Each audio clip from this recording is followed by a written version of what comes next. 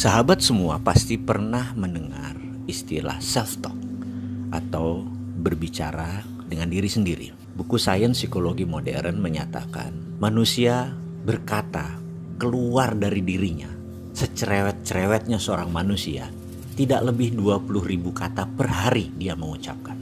Namun berbicara dengan diri sendiri atau self-talk, berbicara dalam hatinya sendiri, itu lebih dari 60.000 kata. Apa artinya? Bahwa self-talk kita itu 3 kali lebih banyak dari kemampuan kita berbicara keluar.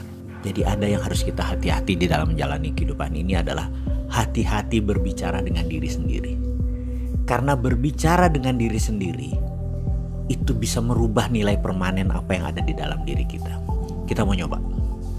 Beranikah Anda selama 30 hari ke depan Anda mengatakan hidup susah, pemerintah payah, Tuhan jahat, semua orang jahat, dunia ini tidak ada yang benar, dunia ini semuanya isinya kemunafikan.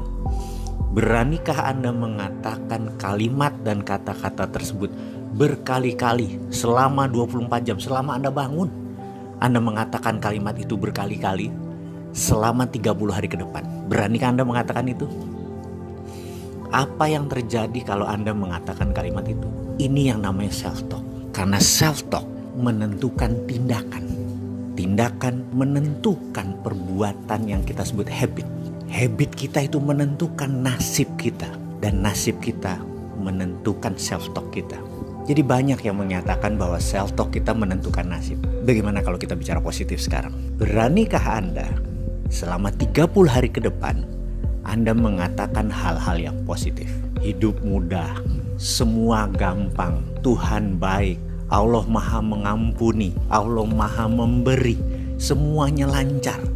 Dan Anda ucapkan itu terus menerus selama 30 hari ke depan. Selama Anda sadar dari bangun tidur Anda sampai Anda tidur kembali, Anda ucapkan kata-kata tersebut. Apa yang terjadi 30 hari dari sekarang? Kalau Anda memilih yang pertama, yang buruk-buruk yang Anda katakan, 30 hari kemudian itu menjadi nilai permanen Anda. Hidup kita negatif, hidup akan memilih yang susah. Sementara kalau Anda memilih yang kedua, mendadak jalan hidup Anda gampang. Semudah apa perkataan Anda tadi? Jadi hati-hati berbicara dengan diri sendiri.